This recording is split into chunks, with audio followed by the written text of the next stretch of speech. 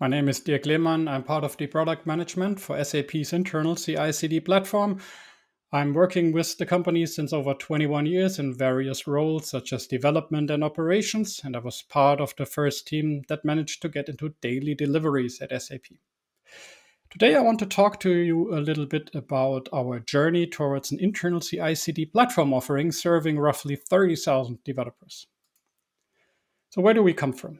SAP's technology stack comprises of various technologies from proprietary tech stacks, which were established decades back, to latest and greatest cloud-native technologies.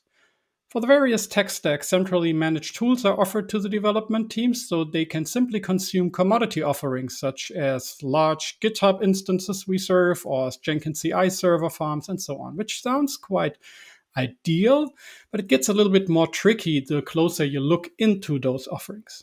Sometimes we offer tools that basically do the same thing, like multiple pipeline orchestrators or build tools. And sometimes we offer multiple instances of the very same tools, such as GitHub, where we have slight differences in the configurations or the network segments. So for the development team's experience, it's not ideal. It's not a pick and choose because they have to do decisions depending on their technology stack, programming language, location, and so on. And not all central teams were served in the past by one on the same central team, but security tools were served by the central security organization, or legal compliance tools by the central legal team, and so on. And not only tools were offered centrally to SAP's development teams. As SAP is operating globally and having customers in 25 industry segments, from oil and gas to public sector, health, insurance, banking, you name it, we have it, which is all quite neat from a business point of view, comes challenging to the development as distinct industries have distinct requirements, standards, and even certifications that we as a supplier need to fulfill. So SAP has put a bunch of process requirements into place, which are kind of best practices, how you as a team create enterprise-grade software for various industries in various countries. Some of them are really treated like best practices, so you could follow them, and some of them are a bit more mandatory, and some of them are really not negotiable, like legal requirements, expert in trade compliance, and stuff that the teams basically always have to follow. And last but not least, we have plenty of guidelines for the development teams. Guidelines on architecture, operational handbooks, service management, all that stuff. Some of them are mandatory in some organizations, but not in the others. Some of them are globally, so whole SAP mandatory. Some only to some certain products. And again, it's the engineering team to find out which ones they have to follow, which one work for them, and so on. So you see the complexity for the engineering teams is quite high. Picking the right tool or the right tool chain, right? A sum of tools that all play nicely together. They have to ensure that they follow the changing requirements, changing process requirements, making sure that they don't miss an update. Worst case, their next delivery could be stopped. Or they have to follow the latest guidelines that just have been published, and they should follow that. And back some years back, that might not have been such a big issue to the development teams. When you do on-premise software and you ship every several years to your customers, you have plenty of time. And at that point in time, there was more central organizations that got your back covered as a development team. But lately, we seek for a higher delivery frequency to get into faster feedback loops with our customers. And in order to do so, we empowered our engineering teams so they could take over more responsibility. Shifting left is the key word here. And the more and more, and shifting left simply puts more and more load on the engineering teams. And this is kind of getting into a problem because the team's cognitive load explodes. And if the team's cognitive load gets too high due to too many unrelated tasks, their ability to deliver customer value goes down. So is shifting left a problem? Did we as a whole industry have gone wrong the last years?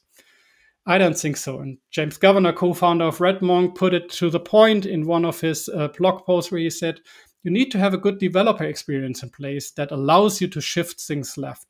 If the developer experience breaks and you shift things left, cognitive load blows up and development productivity, developer happiness, customer value, and the good things go down, while the bad things like failure rate, stress, burnout ratios, and so on, they go up. So it's important to have first a good developer experience and then shift things left. A broken process doesn't get fixed because you shift it left. It remains broken and just increases the team's cognitive load. Improving the developer experience, this is where platform engineering kicks in. And 2 years back, we started a program to reduce the team's cognitive load by implementing an internal CI/CD platform offering following the platform as a product approach, which is nicely described in the Teams topology books by Manuel Paish and Matthew Skelton. And I think Manuel even has a talk here on PlatformCon about platform as a product, so make sure you don't miss that one out. We named our internal platform Hyperspace because we had a predecessor project called Hyperpipe, and so we somehow stick to the Hyper name. The basic idea here is the following. We have one central entry point for all the development teams where they access all the resources. Think of it like the Backstage project from Spotify or now Cloud Native Computing Foundation. Underneath of that, we have the same tools and services, but now reorganize them all into one organization with one product management aside, which takes care of all the tools getting integrated, harmonized, and aligned. And we renovated our process requirements framework so that it fits closer to our tools and services, so that a higher degree of tests, scans, and compliance checks will be automated. And the trick here also is the same ownership that applies to the whole platform now also owns the process framework. It's the same team. And we have one new component, which is right here in the middle, that we call the Paved Roads. Other companies call this approach the golden path, but I think the idea is the same, giving teams clear end-to-end guidance for their complete delivery process, fitting to their technology stack and demands. So we want to give a concrete answer when the teams ask us, how shall I use this tool in order to fulfill that process? We want to tell them, look, this is our envisioned best practice pre-compiled to your context, your technology stack. Please follow that. And for these predefined paved roads, we took a divide and conquer approach. Our paved roads are composed out of various parts, which we call the development procedures. Now, in plain words, development procedures describes the thing that an engineering team needs to do in order to ship software at SAP. Let's give you an example. If a team wants to use open source library in their application, they have to touch various tools and requirements like licensing, making sure it's not infectious license, global trade and export compliancing. They have to maintain a current software bill of material, security. Is there a known vulnerability? How do you ensure that if there is a new vulnerability, you can fix that and you are informed and you can mitigate and so on. So they touch various processes out of various areas and various tools.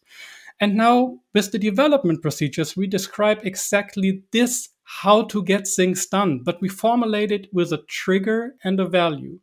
The trigger is some action for the engineering teams like, hey, I want to use an open source library. And the value is something that they get when they follow that certain development procedure. Here in that case, well, you can ship code faster with your open source library, but now in a secure and compliant way. And with that, you can describe all kinds of things like how do I manage my backlog to make work transparent and helps me releasing features easier and so on. Always, the change of what we provide here is quite significant. Instead of providing just tools, we now describe very precisely how to use the tools, how to configure them, in which sequence you should use them in a certain context, to fulfill certain requirements and guidelines that apply to the teams in their very context. Now, if you do have many of those development procedures and you combine them, you get a paved road. Important here is that the development procedures in one paved road are internally consistent, meaning that they are not contradicting or conflicting each other. So if development procedure number 1 tells you use that tool in this particular way, we ensure that it does not contradict whatever development procedure number 5 tells you how you should use that tool and how you should configure it.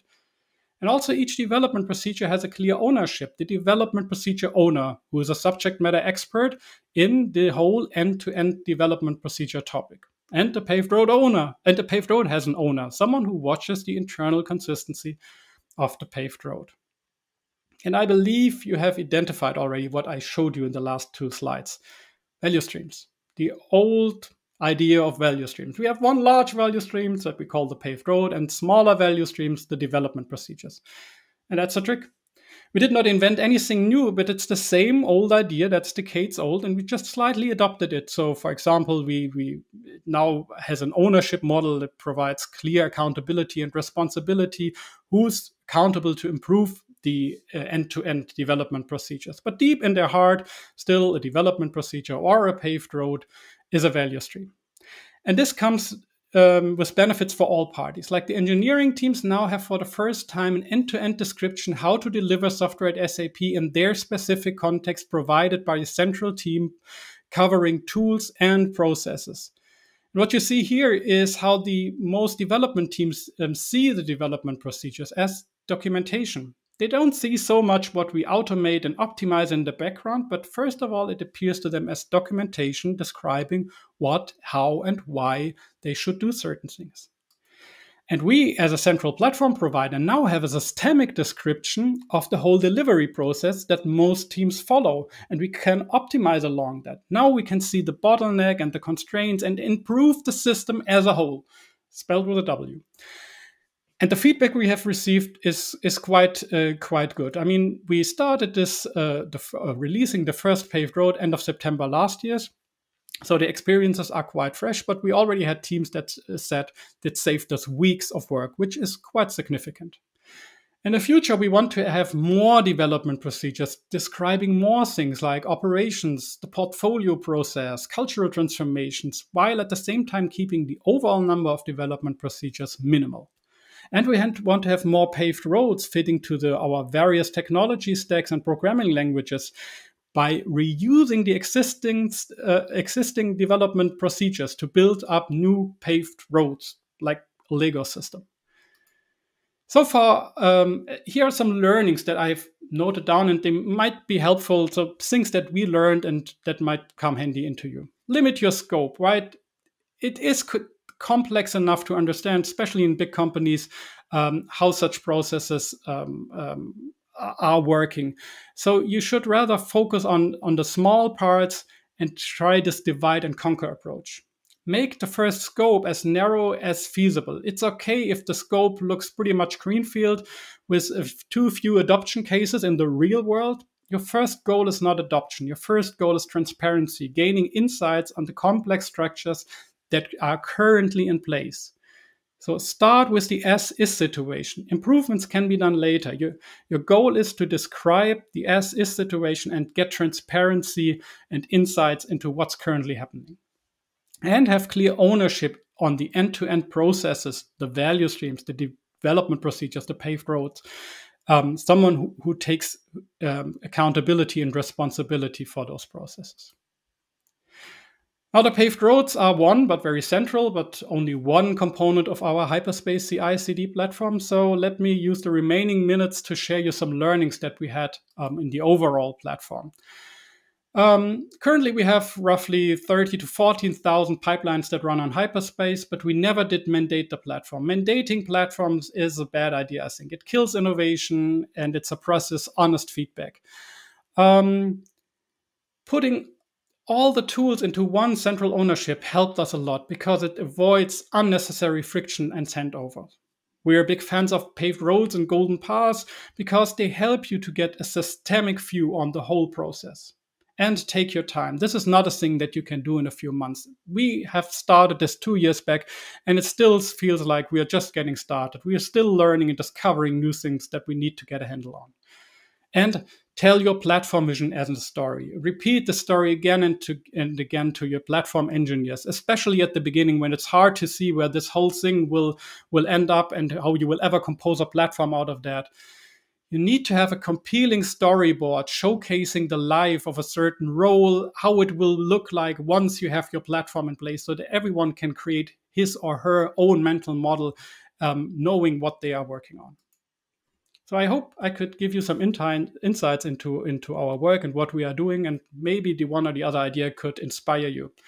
If you want, feel free to reach out via the listed social media networks. And with that, thank you and bye-bye.